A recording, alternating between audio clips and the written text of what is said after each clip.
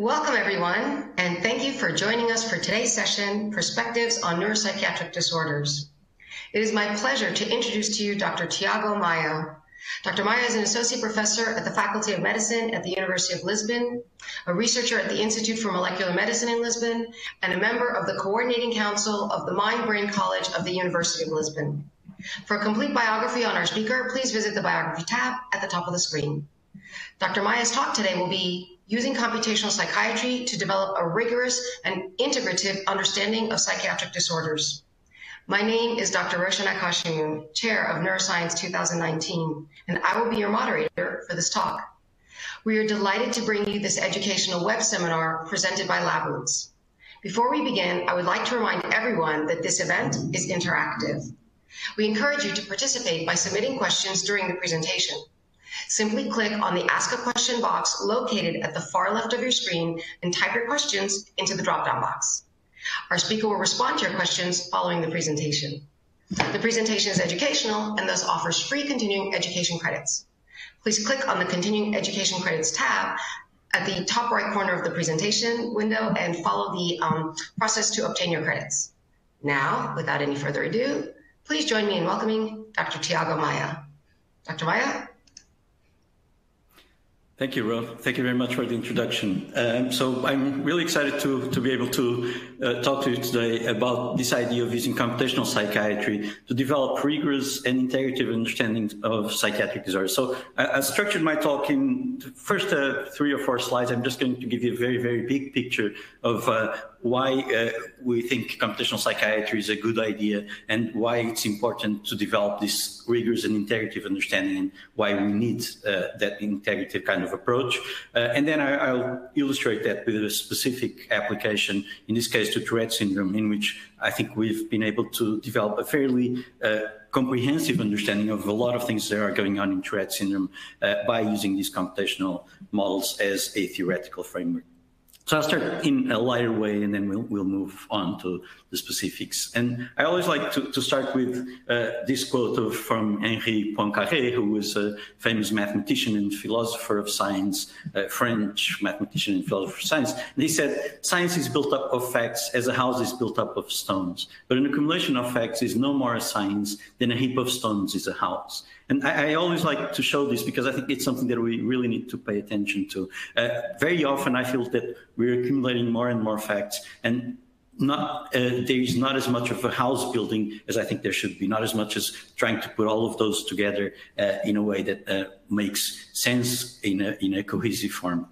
And so when I look at science, I often look at this kind of house as opposed to a well-structured house. So this is, you can tell some things here that you can tell there's some trees out there. You can tell there's maybe, you tell bits and pieces. Some of them in some parts of the story seem to cohere together, but then a lot of the things really are not related. They're bits and pieces. And a lot of my focus in the last couple of years has been trying to see, can we move beyond these bits and pieces to move into these integrative accounts? And part of the problem, so I like to show this slide, which is from Leonardo da Vinci, as you probably know. And it's very interesting because he's studying the proportions, the mathematical proportions between different things. The length of the arms is equal to the height, and then this is 1/10 of that, and so on. And so he's trying to look at all of these proportions in the human body. And what we do in science is actually we take something and we split it into many, many different little pieces. And so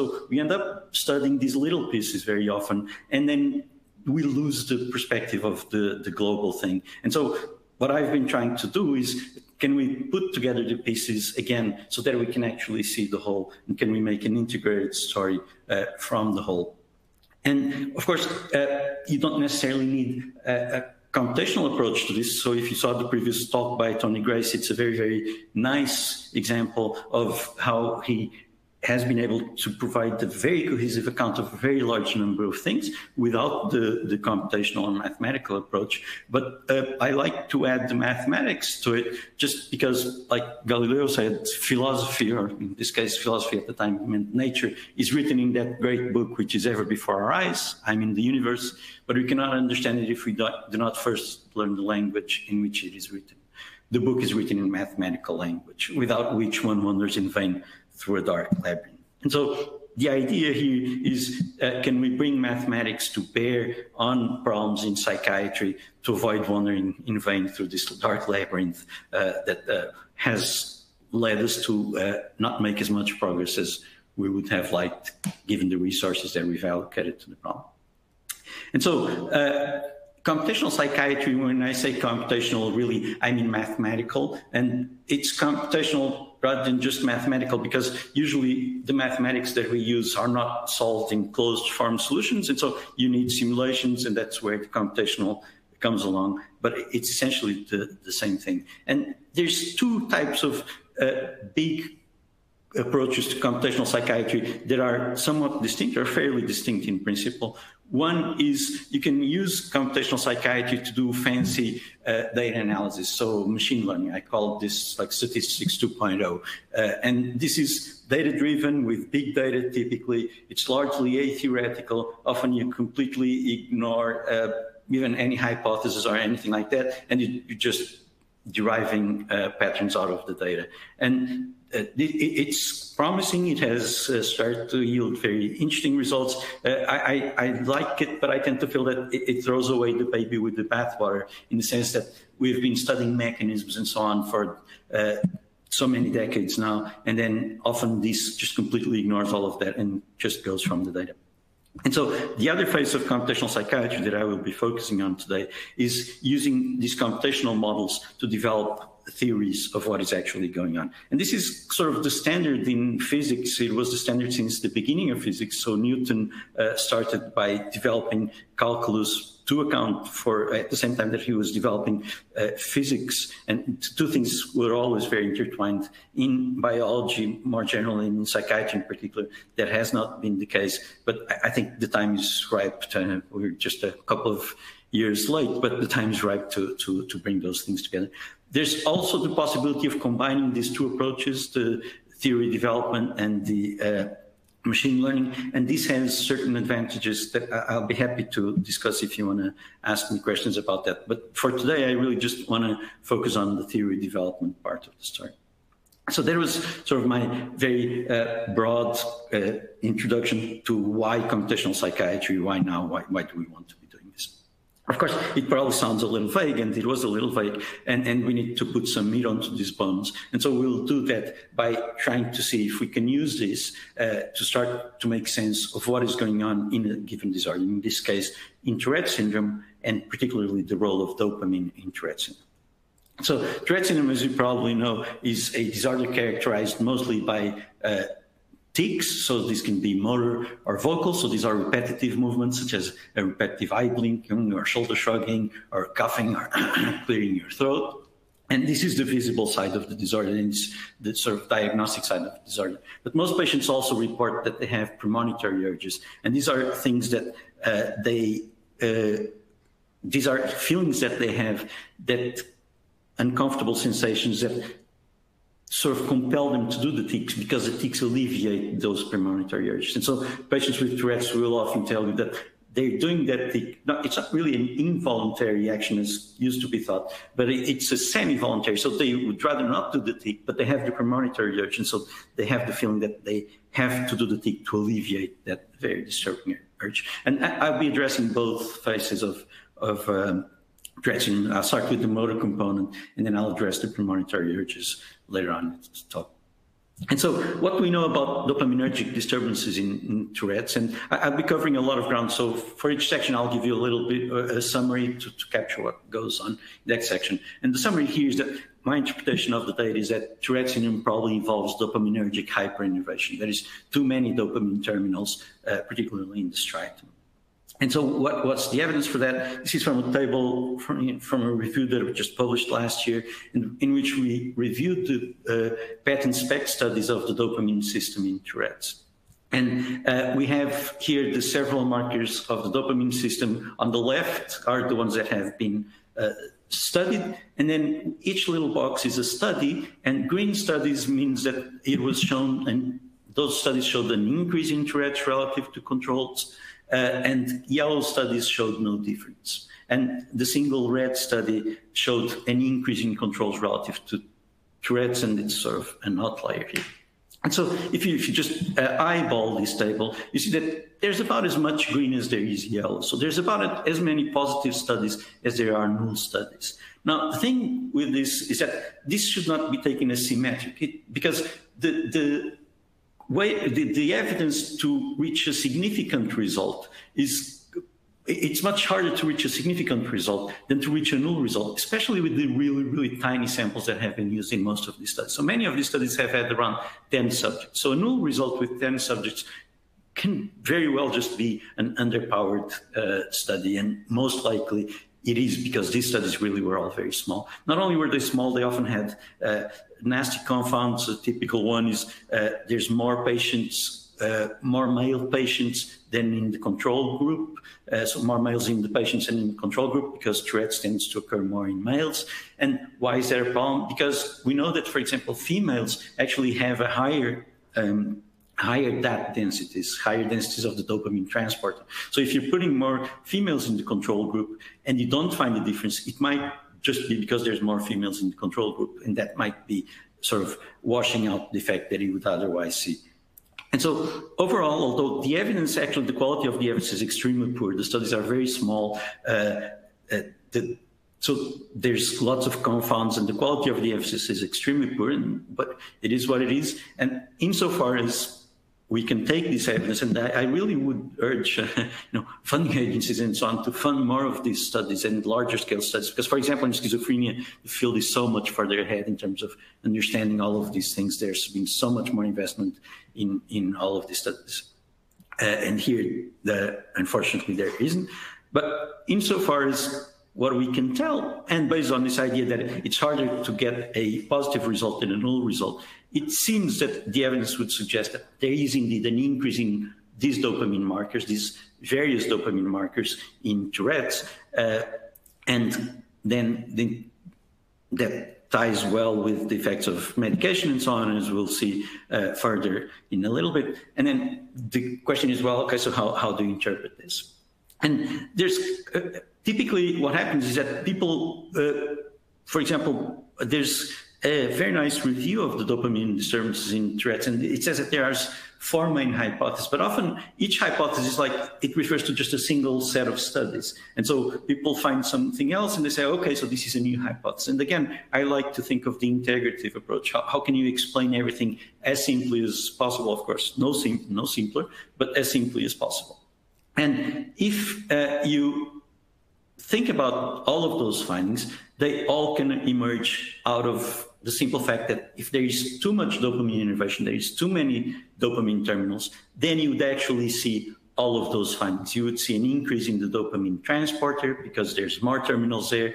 You'd see an increase in synthesis. Again, there's more terminals there. You'd see an increase in the vesicular monoamine transporter too. I'll show you what this is in a moment, but this is something that is also in the presynaptic terminals. And of course, you would see an increase in amphetamine-induced dopamine release, which is another finding in Tourette's. And so the dopamine hyperinnervation would give you an explanation for all of those findings, all of the molecular imaging findings. And then, as we'll see, it also interacts with a lot of other findings as well. So this is where the integrative idea comes in. And so just to get an idea of this, I'm schematically showing here 3 dopamine terminals, and here they all look the same. And there's the dopamine transporter is present in the terminal. There's dopamine released by the terminal. The VMAT2 is a transporter that puts dopamine into the vesicles. And then you also have the synthesis. And so these are the 4 things that are being measured in the PET and SPECT studies. And if you have more dopamine terminals, then you're going to have more of all of these things. Of course, when we're doing PET and SPECT, we don't know, we're measuring things at a very, very gross level. And so there's alternative interpretations. I won't belabor those other than I'll mention one that is more popular, but you could think that there's other things going on. And one hypothesis that has been quite popular is that instead of the dopamine transport, which is really the most commonly replicated study, because also it's where there's more studies to a large extent, instead of the increase in dopamine transporter, meaning that there's more terminals, it might mean that there's more dopamine transporter per terminal. So if that was the case, the idea and the story is that there's a decrease then in extracellular, that causes a decrease in extracellular dopamine. And you could imagine that there would be, that would lead to some of the other findings. I won't belabor the details of that, but although this is published, you can look at the details. But it wouldn't explain the increase in the VMAT too, but there's a bigger problem with this idea, and then I'll mention this in a slide or two. You could still think that it would be the increased synthesis that would be problematic. Again, that would explain perhaps some of the other findings, but not all of them. But the hypothesis of the increased dopamine hyperinnervation really ends up being the most parsimonious because it explains all of this, and it really explains a lot of other findings as well. So if Tourette's does involve dopamine hyperinnervation, then this would lead, of course, to hyperdopaminergia, too much dopamine, and you would have, in principle, both too much tonic dopamine, and this is the dopamine that's hanging around there. If you saw Tony Grace's talk, you'll know this very well. He has worked a lot on this idea of tonic and phasic dopamine, and also more phasic dopamine, which is the dopamine that is released relevant in relation to stimuli, and that occurs, the firing of dopamine neurons here occurs in the hundreds of milliseconds, whereas the tonic dopamine is something that is much more stable over time. Now, if that's the case, if indeed Tourette's involves dopamine hyperinnervation, medication should decrease if that leads to increased tonic and phasic dopamine, then medications should decrease tonic and or phasic dopamine transmission to be effective. And indeed, I'll show you that that's exactly what they do. They decrease one or the other or both. And then, and this is what I will use computational methods to then argue, the increased phasic dopamine this is the hypothesis, increased phasic dopamine is going to promote the learning of tics, whereas the increased tonic dopamine is going to promote the expression of tics. And I'll get into this distinction a little bit. So the idea that tics are learned behaviors, in particular, I'm going to argue that they're learned motor habits. They're learned abnormally because of the increased dopamine and the increased phasic firing of dopamine. And then the tonic dopamine is going to increase both your general motor activity and the expression of these learned behaviors. And we'll see that in more detail further on. Now, I wanted to mention in more detail one of the prior hypotheses, just to explain why it's not why that perceived wisdom is not so wise. And this prior hypothesis was based on the idea that the increased dopamine transporter that you see in PET actually means too much dopamine per terminal. And if it means too much dopamine per terminal, then that is going to reuptake too much dopamine. That will lead to low tonic dopamine as opposed to high, as I'm suggesting. And that would lead to low tonic dopamine. And then because you didn't have as much tonic dopamine, the autoreceptors for dopamine would be less occupied, and so that would lead to an increase in phasic. So the traditional idea, if you look up tonic phasic hypothesis of Tourette's, the traditional idea is that tonic dopamine is decreased and phasic increased, rather than both being increased, as I'm suggesting. And I wanted to deconstruct a little bit that idea to explain why I think that's unlikely. So again, the received wisdom is that Tourette's involves decreased tonic dopamine. So what are the problems? As I said, this is based on the idea that there is too much dopamine too much DAT per terminal, and so there's too much reuptake. Well, if that was the case, then how do you best treat Tourette's? Well, of course, you just block the dopamine transport. If the problem is that there's too much of it, you just block it, and that's what stimulants do. But of course, stimulants are not a first line of treatment for Tourette's. In fact, there's been a long discussion about whether they make it worse rather than better. And there's several meta-analyses. The story is quite complicated, but for sure, it's not an effective treatment for Tourette's. You don't go to your doctor, say, I have Tourette's, and then they give you a stimulant to treat Tourette's, for sure. And so that already should suggest that that's not a good idea. And another problem with that idea is that it was based on early findings that haloperidol actually increased halmovanillic acid, which is dopamine metabolite, in cerebrospinal fluid. And this was occurring at the same time as it was improving Tourette's. And so people were interpreting this to mean that haloperidol, instead of actually blocking dopamine transmission, which is what it really does, that this was somehow increasing dopamine. The problem with that is that there's lots of evidence that haloperidol actually decreases tonic dopamine in the striatum. It does not increase it. And there's other medications such as amphetamine, in which the effect that you see in the striatum is the opposite of the effect that you see in CSF. So really, the CSF is not a good measure. Dopamine in CSF really is not a good measure of dopamine in the striatum.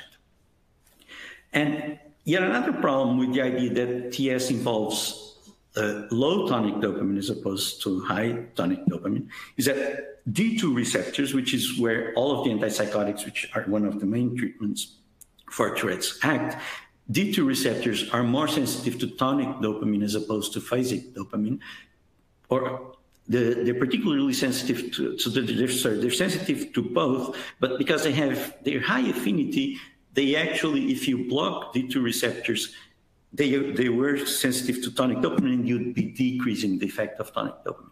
Well, that would be a terrible idea if TS already involved a reduction in tonic dopamine. To be blocking those receptors that are already sensitive to tonic dopamine, you'd just be making the problem worse. If that was the case, then you should only be able to treat TS by using something like a copipam, which blocks the D1 receptor, which has lower sensitivity to dopamine, lower affinity to dopamine, and therefore is mostly activated by the phasic.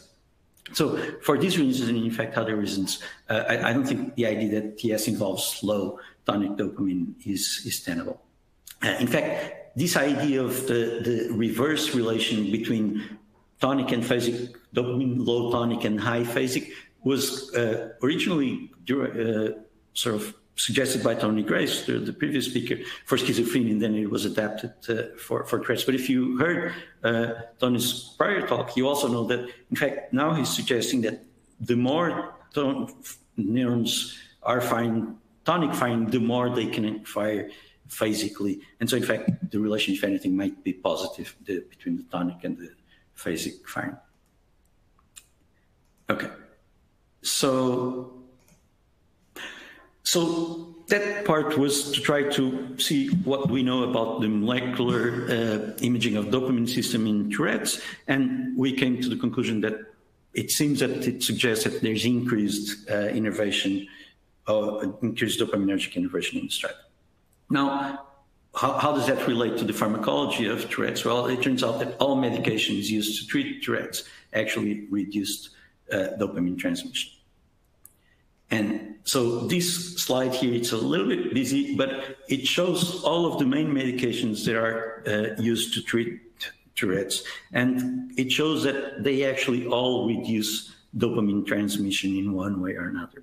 So in the interest of time, and because this is published, I won't go through every single little step here, but I will highlight a couple that are perhaps a little bit less intuitive, and that so the very, very typical one and the intuitive one is here in A, the D2 antagonists. Most antipsychotics do that. They are blocking the postsynaptic D2 receptors, also the presynaptic, but those that they use, they block a lot the postsynaptic receptors, and that's reducing the transmission of dopamine. So that's a very, very intuitive case.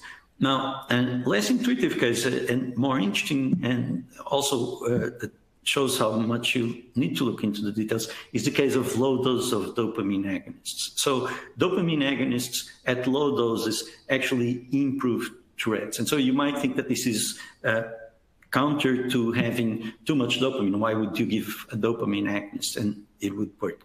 Well, because at low doses, dopamine agonists actually work mostly on presynaptic receptors, autoreceptors, and thereby inhibit the release of dopamine. So in case B here, low dose of pergolide has been shown to improve Tourette's. And the way it does that is it acts more on, at these low doses, it acts more on the presynaptic level. And again, that then has a series of mechanisms that will lead to a reduction in the release of dopamine, in addition to in the synthesis of dopamine, in the firing of the neurons, and even it upregulates the dopamine transporter itself. Now, it's quite interesting, the story of the dopamine agonists, the low-dose dopamine agonists, because then people said, okay, let's try another one, and especially because pergolide has some worrisome side effects. And they tried, here, if you look in C, they tried low dose of pramipexole, and it actually did not work. And so people sort of abandoned this, but I think they did so erroneously, because if you look at the details, with chronic use, low doses of pramipexole stop having much of an effect on the D2 autoreceptor, which is the one that helps to downregulate all of the dopamine activity. And they continue to have an effect on the D3 autoreceptor, which does not do that. In fact, it seems to do the opposite. And so we have suggestions about which other dopamine agonists should be tried that have a better profile here in terms of their action on the D2S versus the D3 autoreceptor. And I think it's a good example of we really need to look at the details and try to understand why one thing works and another one doesn't, to then be able to make progress. So the only other thing that I wanted to say, so as not to spend too much time on this slide, just still on that case, it should not be surprising that low-dose pramipexole does not help with Tourette's, because in fact, it's a treatment for Parkinson's. Low-dose pramipexole is a treatment for Parkinson's disease. And so that just goes to show that it should, if anything, be having an effect similar to increasing dopamine, which is not what you would want for Tourette's. Low-dose pergolide is not a treatment for Parkinson's. In fact, it makes Parkinson's worse. And so this is still all very consistent with the idea that there's too much dopamine in Tourette's. So just before leaving this slide, I wanted to mention here the mechanism here, E, which is in the US, in particular, North America, the first line of treatment for Tourette's typically is alpha-2 and alpha-2A agonists. It's not because they have a bigger effect size, it's because they don't. Antipsychotics have a bigger one, but it's because their side effect profile is more beneficial. But as it turns out, alpha-2 or alpha-2A in particular agonists decrease dopamine release as well. And so again, this is actually related to and can be related to the dopamine account. Okay, so we saw first the part of the molecular imaging studies, the hyperinnervation would explain a lot of all of the findings, and then it also explains why all of the medications that are used to treat Tourette's reduce dopamine transmission. Now, what do we know about the pathophysiology of Tourette's? And here what we know is that Tourette's involves disturbances in the motor loop through the basal ganglia. Not only the motor loop, there's also a big involvement of sensory areas, and that will come up for premonitory urges later in the talk. But for now, I'm focusing on the motor part. So, and certainly the motor loop has been very, very strongly implicated. So this is just from a review that we published 2 years ago now.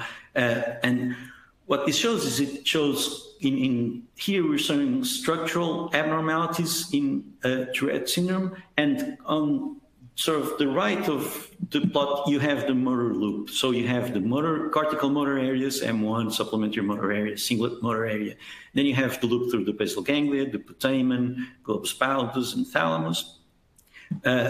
Here you have the dopamine regions on the lower left, the VTA and the SNC. And then on the top left, you have somatosensory regions and the insula, which are also involved. And so the way this is color-coded is that if it's green, it means that there's a reduction in cortical thickness. And if you notice, there's basically almost all of these regions that I mentioned have reduced cortical thickness in patients with TS and reduced structural connectivity between cortical regions and the striatum. Those are the green arrows. And then subcortically, actually, you see the opposite effect. The yellows mean an increase, and you actually have an opposite effect. You have an increase in volumes in the putamen, in the thalamus, and also in regions consistent with the dopaminergic regions. And so the reason for this discrepancy, the thinning in one case and the thickness or thickening in the thinning in the cortical and the thickening in the subcortical is interesting, and there's details about that. But for now, suffice it to say that all of these regions are involved, and these are the regions from the motor loop to the basal ganglia, in addition to the somatosensory regions. Functional studies show exactly the same thing. So this is just showing that all of those regions are hyperactive in Tourette's, or they're hyperactive at rest, or they're active before patients tic, and in a way that's related to tics and so on. So really, this structure is this loop is well known to be involved. And this is just from a study, an example from a study that I was involved in a few years back when I was still a postdoc at Columbia in the lab of Brad Peterson, and where we also showed hyperactivity in the motor loop, in TS, in all of those regions that I was mentioning, the supplementary motor area, primary motor cortex, putamen, thalamus, and so on. We also looked at the functional connectivity between regions in the motor loop in Tourette's, and this is a very busy slide because the arrows represent all the connections between those regions, but the arrows in orange represent an increase in functional connectivity. And I wanted to highlight here the dopamine, the increase in functional connectivity from dopamine regions to the striatum as one of the things that we found, which is quite interesting and again consistent with that idea of the hyperinnervation of the striatum by dopamine terminals. Okay, so we now know that the motor loop is involved in Tourette's, but what does it do? And why would it be involved in Tourette's? Well, to some extent, you would expect it to be involved in Tourette's because it's a motor disorder and these are motor structures. So to some extent, it's perhaps a little bit of a no-brainer, but it's not so much because it's interesting that the whole loop, including the basal ganglia circuitry, is involved. And then when I moved to the pathophysiology, I sort of talked a little bit about dopamine, but I didn't talk about how it ties with everything else. And now we'll see how it ties, how these things that, these pathophysiological findings tie back to the idea of the hyperinnervation. And so that comes because the motor loop is involved in learning and executing motor habits, and the way it learns them is through dopamine. And so if there's too much dopamine, this will lead to too much habit learning, and the tics will be these aberrant, exaggerated motor habits. And then if you have too much dopamine, that will also lead to too much habit execution. And that part I will explain with the computational model. So on purpose, I left the computational part till the end because the emphasis is on building an integrative approach. And the computational part is to the extent that it helps to do that. And as we'll see, it will be very helpful for that. Okay, so there's a lot of evidence that the motor loop is involved in habit learning and execution. I'll just mention one of our own studies for illustrative purposes, but there's certainly many other studies about this. And here we conducted a study in which people had to learn a habit, and learning a habit is a stimulus-response association. So it's something that it's a response that you perform in a given situation automatically, no longer because you're wanting a certain goal. And you can model this using a thing called Q learning, which in essence, you can think of these Q values, that this comes from the machine learning literature, as the strength of the association between the stimulus S and the response R, or because in machine learning, people usually use A for action. QSA is like the strength of the association between a stimulus and the response, like SR from the Thorndike classical ideas about stimulus response learning. And so what we found is that we looked at the areas whose activity correlated with the strength of the habit, and to infer the strength of the habit in the person's brain, we used a thing called model-based fMRI, which makes use of the computational models, and that's where things start to get computational. And we looked at, because of course the strength of a habit is something that you have to infer from behavior. You cannot directly measure from behavior. Then you can look at the neural correlates of that inferred strength. That's what we do here. And so we found that in the posterior lateral putamen and also in the ventral striatum, we found a correlation with the strength of the habit, but we think the action is really in the posterior lateral putamen and not in the ventral striatum, because we had people who in this study who were able to learn the habit and others who were not able to learn the habit. And what distinguished them was that the people who learned the habit actually engaged that region of the posterior lateral putamen. And the putamen, I should note, is a region that has been very involved in Tourette's. And so this is where you're starting to learn motor habits, and this is where then the tics would be learned. Now, what does this have to do with dopamine? Well, what it has to do with dopamine is that the habits are learned based on the phasic firing of dopamine neurons. So this is a long-standing idea from computational models. So if you have your sensory cortices representing the state or situation, that would be your S, and then in the putamen, you would have your actions, your potential actions, action 1, action 2, series of actions. And of course, the putamen receives very strong innervation from dopamine. Now, if you're in a given state, let's say state 1, you perform a given action, let's say action 1. Oh, and just before I say that, so the idea is going to be, so we know from the work of Wolfram Schultz that dopamine neurons represent a thing called a prediction error. And the idea then is that we found in the putamen these Q values. So they're not really the actions themselves, but the value of that action, which in turn can be interpreted as the strength of the association from the stimulus to the action. So, and we know from the machine learning literature that the way you learn these Q values is by using the prediction error. So a Q value, without getting into the technical details, a Q value is learned through this prediction error, which is signaled by dopamine. And so it makes a lot of sense that you have Q values in the putamen and you have prediction errors signaled by dopamine, and that dopamine projects strongly to the putamen because that's where you want to be using it to learn the Q values. And so that part makes a lot of sense. And so what's the idea? The idea is, again, let's say you're in state 1, you perform action 1, and then that leads to something good. In general, this would be if it leads to something good, then you will get a firing of your dopamine neurons.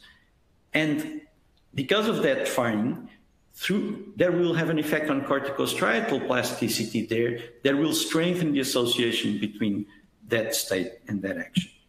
And so now next time you'll be more likely to perform again that action when you're in that state. Notice though that if the dopamine neurons fired when they shouldn't have fired, whatever action you were performing actually got strengthened. And so if this was some tic, you were performing some action that you had this big burst in dopamine neuron firing that you shouldn't have gotten, or this big dopamine release in the striatum, and you just strengthened something that you should not have strengthened. And that would be the mechanism then for tic learning. Now, if this is indeed true, if there is this change in functional connectivity, we should be able to see a change in functional connectivity between sensory regions and the putamen as people learn the habit. And indeed, we did find that. We found, this is a somewhat busy slide, but it shows an increase in yellow. You see the increase in functional connectivity between those regions and the putamen in proportion to that Q value, in proportion to the strength of the habit. And what you see is that those sensory and motor regions are actually increasing their connectivity to the putamen as people learn the habit, just as has been long hypothesized by computational models. And this actually occurred in people who learned the habit, but not in people who did not learn the habit. Now, it's very interesting that we also found a set of regions that were disconnecting from that. And there's a very, very interesting story for that, why you're getting that and how it's consistent with a set of things, but in the interest of time, I'll gloss over that for now. Okay, so what have we just seen? Well, we saw from the pathophysiology section that the motor loop is involved in TS, in Tourette's. We just saw now that those same regions, in particular centered in the striatum and putamen, are involved in habits. And so this leads me to the hypothesis that tics may be exaggerated maladaptive motor habits. But okay, why are they there? And then this is where the dopamine account comes in, because habit learning and execution are modulated by dopamine. I already started to mention that. I'll mention it in more detail computationally next. And if that's the case, then the hyperdopaminergia in TS might be what underlies this excessive habit learning and execution that produces tics, and in turn produces those structural abnormalities in those regions of the motor loop and so on that we discussed. Okay, so let's talk a little bit in more detail about the computational roles of dopamine. First, in general, because you always need to have a model of function before you have a model of dysfunction, and then the implications for Tourette's. And as I mentioned before, the idea is that increased phasic dopamine, because of the dopamine hyperinnervation, promotes tic learning, whereas increased tonic dopamine, also because of dopamine hyperinnervation, promotes tic execution. And this distinction between learning and execution will actually have implications, for example, for treatment, because you might be, as a preview, you might be modulating the execution of tics, inhibiting the execution of tics, but not really causing their unlearning, which is what you really want. So this is a very important distinction. So dopamine has sort of two basic roles, and to simplistic, somewhat simplistic way, but reasonably accurate, phasic dopamine is used for reinforcement learning, for learning things, and we saw how. And tonic dopamine is used for invigorating action, or causing you to perform more actions, especially per unit time, and especially amplifying learned actions. And this is why increased tonic dopamine would lead to more tics, more tic expression. I'll gloss over this because it's getting into the details of the computation, and then I won't have time to get into a lot of details. But let me just jump right into this to say that, so previously I talked about the strengthening of the corticostriatal synapses from cortex to the striatum as a mechanism for learning. But it turns out that you would strengthen those when you had a positive prediction, and that's how you would learn the habit. But as it turns out, in the brain, things are a little bit more complicated, because instead of having just one system to learn these stimulus-response associations, you have two opponent systems, and this has been very nicely, this idea has been very nicely developed by Michael Frank, and a little bit more recently with Ann Collins, that they've laid out this in a very, very nice, coherent way. And the idea is that, but this also goes back many, many years, the idea of the direct versus indirect pathway as these opponent pathways through the basal ganglia. And so the opponent actors are the direct pathway, which is represented here in green on the left, and the indirect pathway, which is represented in red on the right. And Michael and I and others like to call the direct pathway the go pathway, and G represents go, and the indirect pathway the no-go, because the direct pathway is going to facilitate action execution, so it's go, and the indirect is going to inhibit action execution, it's no-go. And really the tendency to perform an action is going to result from a subtraction of the two pathways.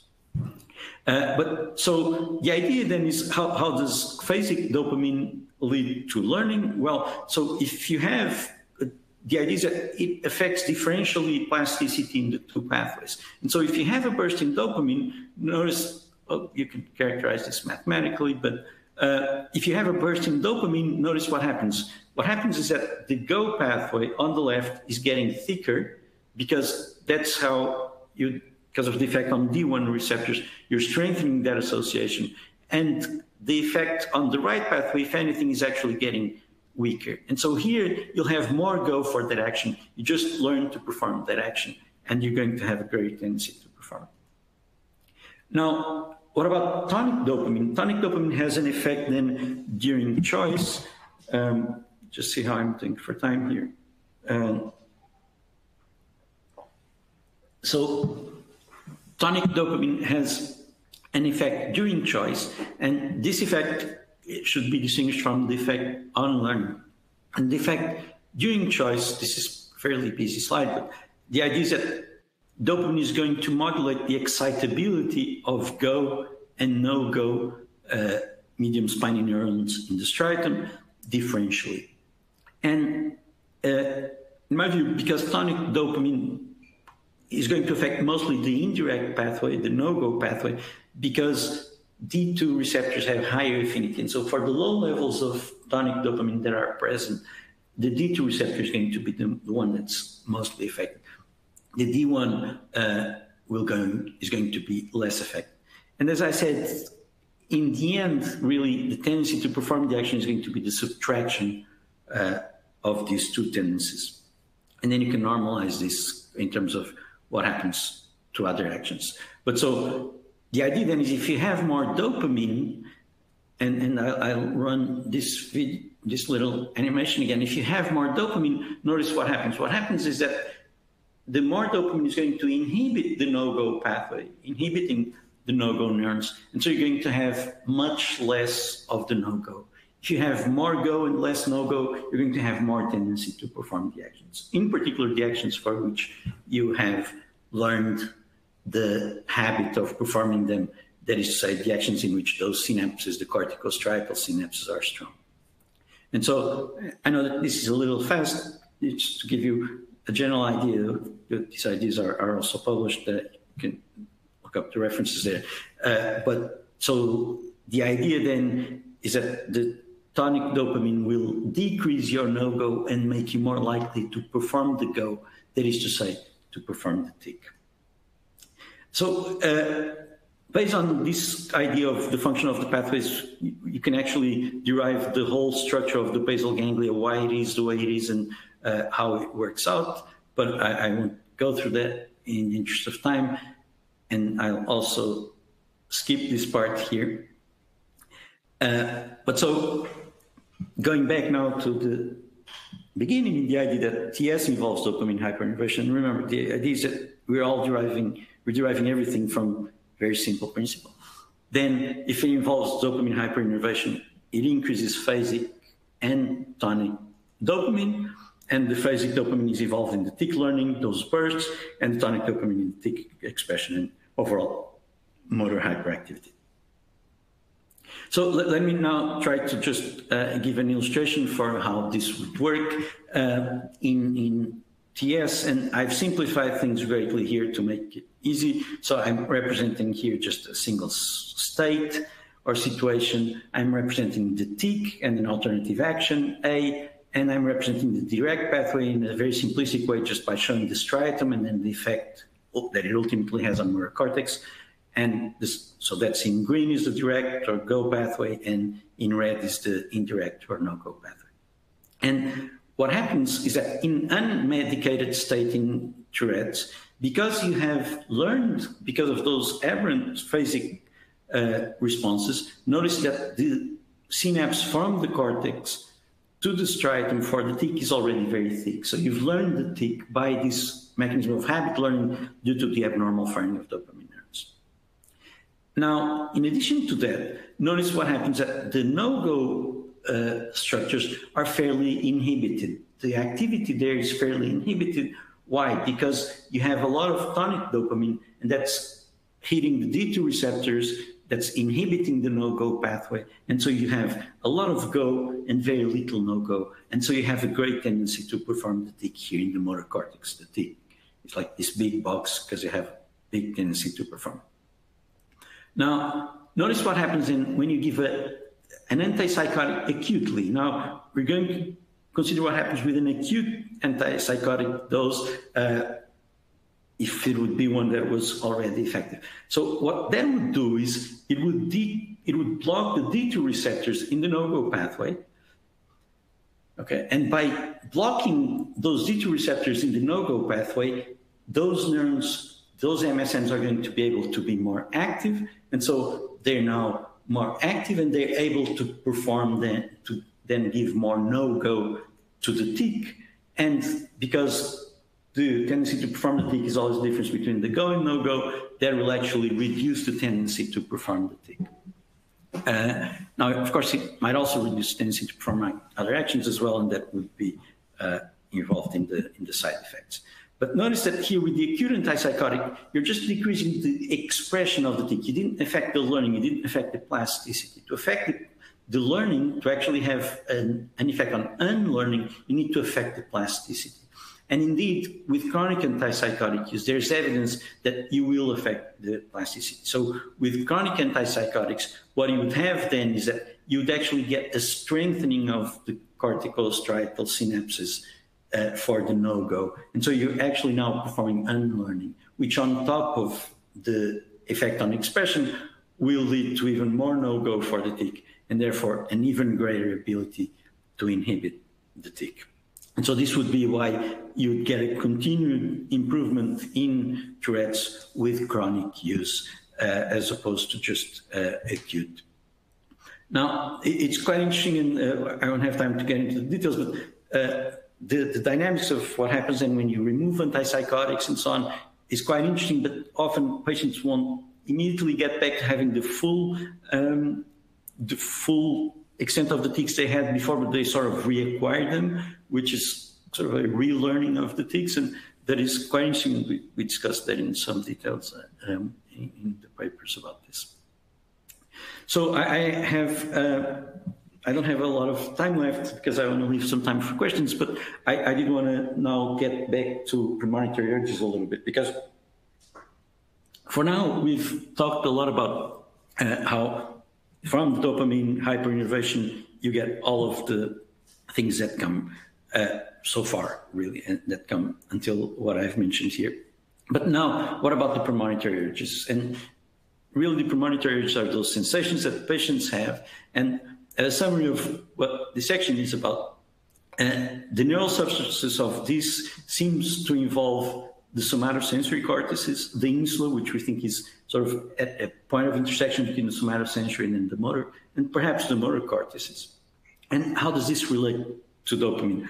Well, it relates to dopamine in the sense that when a premonitory urge is an aversive sensation, so it's something that patients don't like. And the idea is that when you terminate something that is bad, that actually elicits a positive prediction error. So mathematically, you go from a state in which something is bad, from a negative state to a state which is zero, and the prediction error mathematically is the difference between what you got minus what you had before. So if you got something that's neutral, zero, you no longer have a premonitory urge, and you had something that was negative before, zero minus a negative number is positive, and you'll get a burst in dopamine neurons, and that would be what would be capable of reinforcing the tick. And so I just go quite quickly through this just to say that the somatosensory cortices and insula are involved in Tourette's. I had shown this before. They correlate, so the structural abnormalities here in these structures in the somatosensory cortex and the insula actually correlates with the severity of premonitory urges. And now to get to the idea of how this works computationally, and then ultimately that explains how the relation to dopamine is that here, if you, as I said, terminating the premonitory urge will lead to a positive prediction error, and what dopamine really, what phasic dopamine represents are positive prediction errors, and so dopamine would fire. And so the idea here is that if you're in a state U on the left on number one, if you're in a state U, which is this urge, the aversive state, you perform the tick, you go to this S or safe state in which it's neutral, it's a zero, so zero minus the negative value of U is a positive prediction error, and that would be what would strengthen the tick. So actions can be strengthened not only by positive things, but also by avoiding or terminating negative things. And this is just a little simulation of how that would occur. And there's a couple of ways computationally that this occurs, but I want to leave some time for questions. So just to sort of, we can then integrate these ideas with the computational models that I had shown before. We can add this part about the premonitory urges, their negative values, and how that leads to an increase in dopamine. I won't have time to go through that. And I just want to sort of terminate now and say that this is, again, a very busy slide, but the idea here is just to show that we've tried to relate a lot of different things. So dopamine innervation, how its effects on phasic and tonic dopamine, how that relates to habit learning and execution, how habit learning and execution are related to tick learning and execution, the role then on the right, the role of the premonitory urges in then inducing dopamine release and so on. And so really the idea is that we have, we think, this very, very integrative and cohesive account, which in a sense is going back to the very first slide. It's like building the house, or in this case, it's a replica of the Parthenon, which I like because the Parthenon has some mathematically interesting qualities to it. So just to terminate, I'd like to thank Vasco, who's done a lot of this work with me, Angelo and Katerina, who are also involved in some of the Tourette's work, and Michael, with whom I've discussed a lot of these models over time. And I'll take questions if there's time. Thank you so much for that excellent talk, Dr. Maia. I love the Poincaré quote, and I appreciate you putting, that was great. I appreciate you putting together those bricks that build the cohesive picture for increased dopamine innervation leading to the dysfunction in Tourette syndrome, at least the tick expression aspect of it. That was very interesting. Thank you. So now we have time for a few questions in the live Q&A portion, which we're starting now. And if anybody has any questions, please submit them to our speaker by clicking the Ask a Question box on the far left of your screen. And any questions we don't get to now will be answered by our speaker via email. So we will go to some questions here that says, can you speak a little more to the role of GABA in Tourette syndrome? Yes, of course. Yes, so that's a great question, and I'm grateful for the question because it allows me to say that although I focused on dopamine, I'm not saying that dopamine is the end-all and be-all of everything. And so GABA certainly, well, first of all, the circuits in the basal ganglia, they're all GABAergic, right? And so GABA clearly has an interesting, an important effect there. And second, really what matters to a large extent is this balance between the direct and indirect pathway. That's, of course, a very old idea, but I think it's still relevant that the balance between the direct and indirect pathway is where it all really comes into play. And for example, there's evidence that patients with Tourette's have a reduced number of fast spiking interneurons in the striatum, and these are interneurons that are GABAergic. And how does that relate to this whole account? Well, it does because, again, the idea is that the balance between the direct and indirect pathway is what matters. And the fast spiking interneurons seem to actually inhibit the direct pathway more than they inhibit the indirect pathway. And so if you have reduced number of fast spiking interneurons, you would then have sort of a relative disinhibition of the direct pathway. So more go activity relative to no go, which is kind of the same effect that you have with the tonic dopamine. And so whatever leads to that kind of imbalance could potentially lead to the same consequences. I think that's related to another question that we have about dopamine acts differently on D1 versus D2 receptors. Did your model account for this when modeling strengthening cortical putaminamic connectivity during habit formation?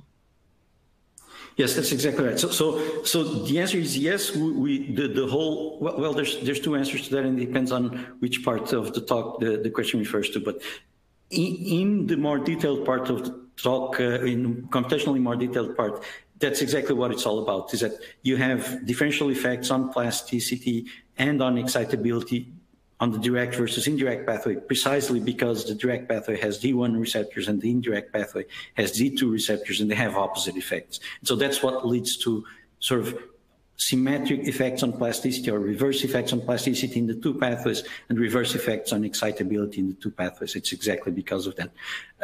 So where we did not do that, and that's because sometimes when you have these very detailed computational models, and it's more difficult to fit them to actual empirical data. And so where we did not do that, and where we used the simpler thing, was in the article in which we showed the strengthening in controls we showed the Q values and the learning of Q values and how that evolved over time. There we used a very simple model in which we just used a single equation for the strengthening or weakening of the corticostriatal synapse. And so we sort of collapse the two pathways into one, if you will. But in the more detailed account, for sure, and it's a very important part of how medications work, why they work the way they work, and so on. Right, because dopamine tends to regulate the plasticity and the effect of the cortex at the neck of the cortical striatal junction, yeah? That's exactly right, yeah, exactly. And it seems in opposite ways in the direct versus indirect pathway. Yeah. Another question is, what are the circuits that might be interacting or interfering with dopamine secretion? Right. Well, so that's a very good question. Well, I mean, the circuits that modulate this, actually, if you have a chance to see, or if you haven't seen the previous talk by Tony Grace, he has an excellent account of the circuits that modulate, for example, tonic versus phasic and how they're different. And it's a fairly complicated, but very, very elegant. It's actually not complicated. It's an elegant story, and it turns out that the tonic versus phasic firing of neurons are driven by different preceding structures and so on.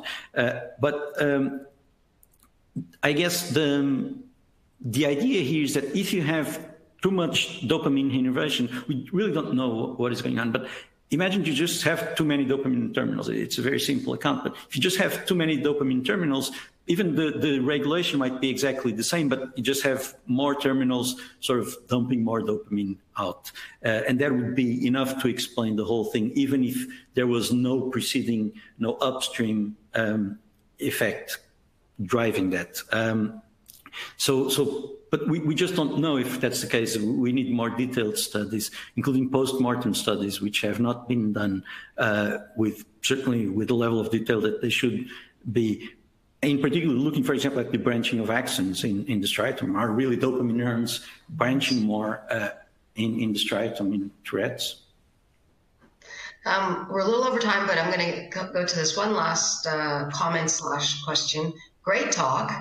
I'd like to know computational models of dopamine that have been developed at your lab. Hold on, sorry. I'd like to know, I'm trying to understand the question myself. Great talk. Okay. I'd like to know computational models of dopamine that have been developed at your lab can be the basis of the development of new machine learning tools.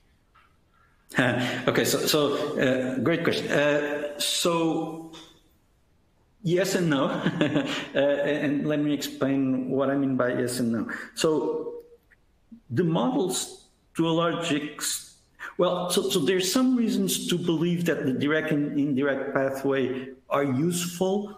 It's useful, for example, to have these two pathways as opposed to a single pathway, which is what you would do in machine learning. But for that, I would defer to the work of Michael Frank with Ann Collins. They have a nice psychological review article on this, in which they try to look at, well, why would you have these two systems? What are the advantages of having these two systems? And that's really their work. So the other part in which I did want to mention, and this gives me an opportunity to go back to something that I mentioned earlier, which is the linking between this theoretically based computational psychiatry, which I tend to work on, and then the machine learning part. And we have argued quite at length about this in an article with Quentin Huyes and Michael Frank as well in Nature Neuroscience in 2 years ago, I think, or maybe 3 years ago by now, in which the idea is that one of the big problems with the machine learning approach, as you will know, is that it requires massive amounts of data, and it deals with the curse of dimensionality. So you have very, very high dimensional data sets, and so it's very difficult to deal with such high dimensional data sets. That's why you need huge, very, very, very big data. And so the techniques that are used to do dimensionality reduction that you need to do to then have classifiers and so on, and things capable of predicting, are usually completely atheoretical and statistical. So you can do all sorts of ICAs, or you can do elastic nets that do that have embedded the dimensionality reduction. You can do all sorts of things, but really it's not a guided, intelligent, mechanistic basis of dimensionality reduction. And so what the computational models allow you to do, hopefully, if they're good, is you can get at specific parameters of computational models that should represent things that are biologically more meaningful, that will represent things such as the extent to which dopamine is released, or the extent, the size of the prediction errors and things of that sort. And if indeed, from the mechanistic studies, we think those are very relevant, it might be that then with those small numbers of parameters from the computational models, rather than the raw data, which is, hundreds of thousands of variables, you can run those computational models, extract some key parameters, and then the dimensionality reduction is done for you. You can apply machine learning on the small set of parameters. And like I said, it's a long story. There's a couple of examples of this that have been published, one actually also from Michael Frank's lab. We're working on one that we hope to submit relatively soon too. But it's one of the ideas is using these models, which have specific parameters that you can feed to data, to do your dimensionality reduction, and then do machine learning on top of those. Thank you very, very much. We are absolutely out of time, but it was exciting and a very interesting talk. Thank you again, Dr. Maia. We invite our attendees to join us again in an hour from now at 10 a.m. Pacific time, 1 p.m. Eastern time, as we continue the discussion of computational psychiatry with Dr. Günter Schippig. He will be presenting Identifying Pattern Transitions of Mind and Brain in Psychotherapy, the Nonlinear Dynamics of Human Change Processes. I hope to see you there.